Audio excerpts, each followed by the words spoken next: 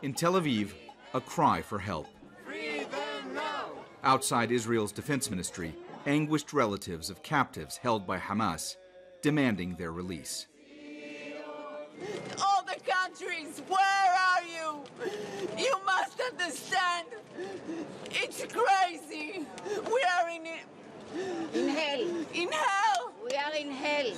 And we want our lovers back home now. A day after Hamas released 2 American captives, demonstrators urged leaders to implement a ceasefire and expressed anger with how the government has handled it all. Hours later, an announcement from the Qassam Brigades, the military wing of Hamas, saying the armed group informed Qatar they planned to release 2 more captives without conditions, but that Israel refused.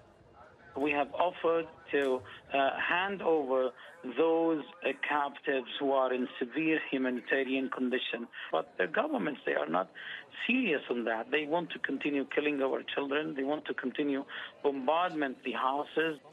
In response, the office of Prime Minister Benjamin Netanyahu called the claims by Hamas mendacious propaganda and said we will continue to do everything necessary to bring all the captives and missing back home. Analysts say the message from Israel is clear, that it won't negotiate with Hamas.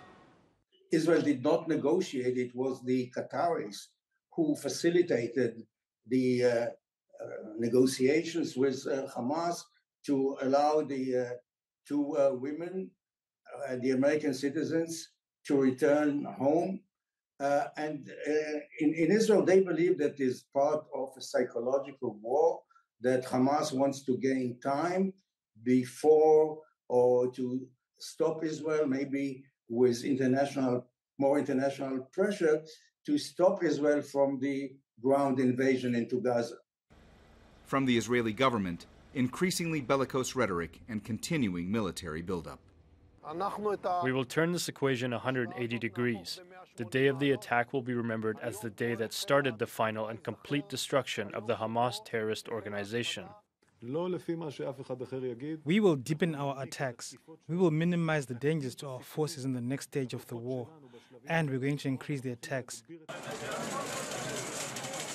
While calls for a humanitarian ceasefire only grow louder, the bombardment of Gaza, already relentless, only intensifies.